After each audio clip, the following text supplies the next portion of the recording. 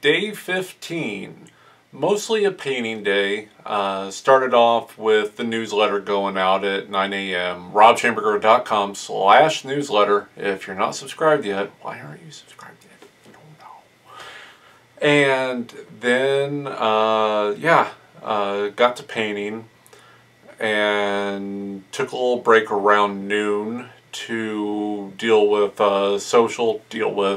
just interact with social when Canvas to Canvas went out on WWE's YouTube channel, showcasing the third wave of the Select Series, which is doing very well.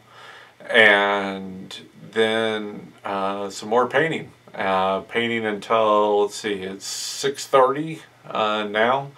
And made pretty good progress on this Drew McIntyre. It's fun looking at how to utilize a technique that is still very new to me, that is challenging me. That's fun. Also worked on locking in a couple people for Not Bad Con, a couple fellow artists, and that's fun. There will be neat things there as well, and we'll continue to roll out new details on that as we go. Probably quite a bit tomorrow once my wife Katie and I really sit down and hammer out the calendar on that. And that is about it. It's mostly just keeping my butt in the chair painting. There's a whole lot of things outside of my control, but luckily I can focus, I can be in the moment on this painting, and that helps a lot for me. While I was working, I've got all the DVDs for Babylon 5. It's my all-time favorite show, so watch some of that.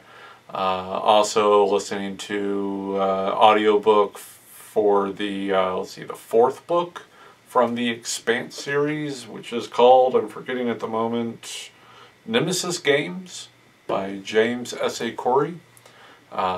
Enjoying that quite a bit as well.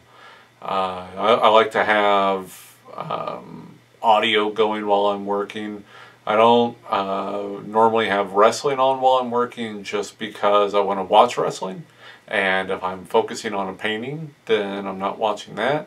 And if I'm watching that, I'm not working on the painting.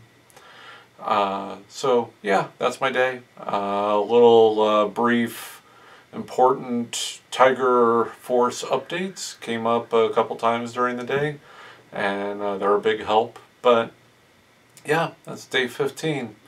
Almost halfway through March. I've managed to keep these updates going every day, and we'll keep them going throughout the end of the month. And that's it. See you tomorrow.